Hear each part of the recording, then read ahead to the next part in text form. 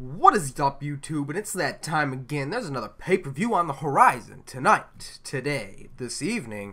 We're going to go ahead and discuss the good old-fashioned WWE Championship match between none other than Daniel Bryan and Randy Orton. Now, the fact that Daniel Bryan is a one-time WWE champion makes this match a lot more interesting, seeing as though Randy Orton cashed in the Money in the Bank on him. They fucked over Daniel Bryan. Daniel Bryan is even more of an underdog than he was before, because now he's got to deal with, Randy Orton, WWE champion. He's an underdog in that sense. That he's got to, he's fighting, the corporate guys, Vince McMahon, Stephanie McMahon, Triple H.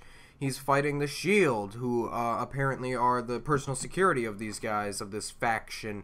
So he's basically back up against the wall.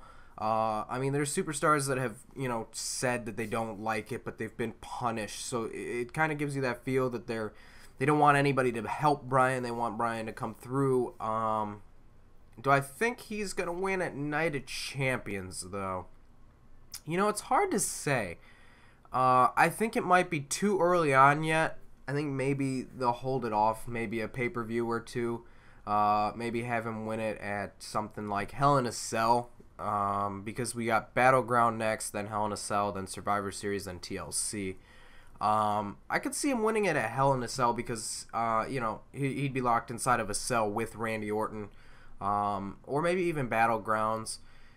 I think it's too early yet because he just got screwed over. They're just now doing this whole face thing. Unless they have Daniel Bryan win it and then they do like a rematch on Raw or something like that and have Randy Orton win it back and then, they kind of continue it from there.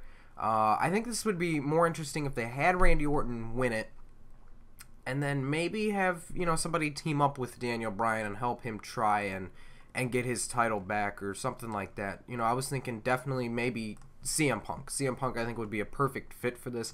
He's the guy that he's against whatever, like the corporation or whatever. I don't know. I'm calling them a corporation, but he's kind of against that corporate structure. Those guys, Vince McMahon and Triple H and all that stuff. He was kind of the the originator of it in this new PG era.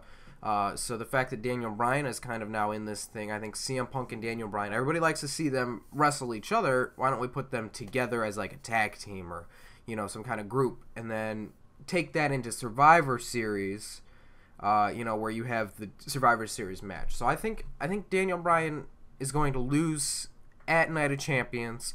I'm okay with it, though. I think they'll give him the title at some point. They have to. He's hot. He's good. And by hot, I don't mean looks. I mean, crowd intensity when he enters the arena. But, yeah, guys, that's my prediction. Randy Orton's going to win at Night of Champions. Make sure to like, subscribe, favorite, share with all of your friends and family. This has been your boy Intel. And I'm out.